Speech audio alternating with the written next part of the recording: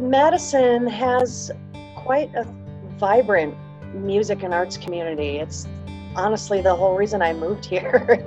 I moved here 7 years ago for maybe a year or two and check it out, and then 7 years later, it's because of the music and arts community. It's so vibrant. There's something here for everybody, and Overture is a staple in that community. If you know arts and music in the area, Overture is in there. Whether it's the theaters or supporting local arts, bringing international arts through, it really serves as a really active hub.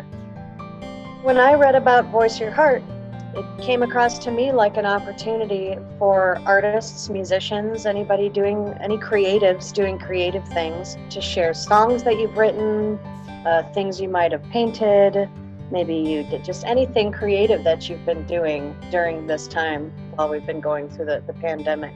It definitely gave some inspiration and a little kick in the pants to keep creating and keep going. I loved that opportunity. The Lullaby Project, it pairs songwriters with expectant mothers or brand new mothers, and we coach them and help them in creating an original song, a lullaby for their baby.